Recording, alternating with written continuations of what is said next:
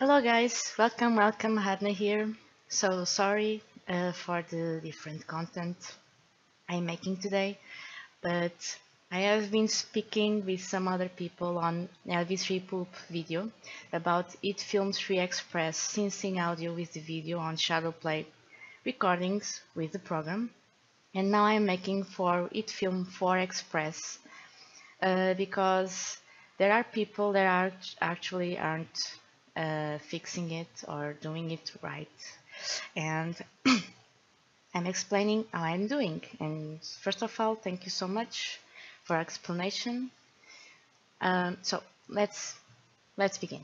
Okay, first of all, you just go Alt Z for ShadowPlay, click on record definitions, and you need to make the 60 FPS and resolution in game.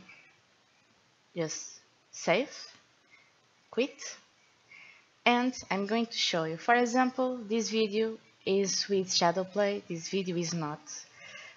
But okay, so World of Warcraft, making this, and properties with uncheck from file and use 60, and we'll now see the video is syncing.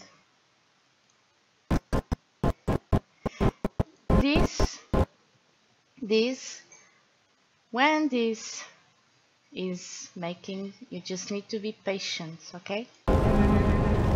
It returns to normal, don't need to edit or anything.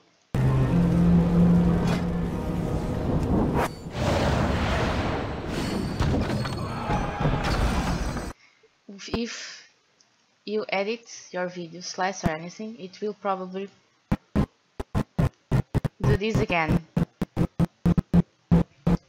But you just need to wait and play it until it's alright. Or else your exportation file will be with that. One more thing I want to point out, it's probably, no, yeah, the black thing you have in the end. This is normal because the video is actually syncing with the audio and loses a little bit of its duration. So this is how I do it. Yes, and this is for 3 and it's the same. But you can just wait, it will be alright.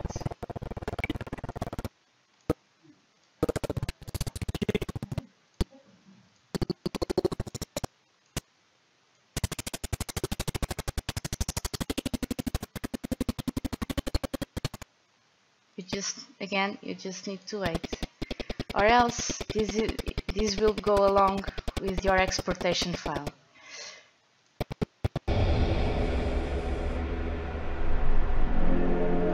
Okay, thank you so much for watching.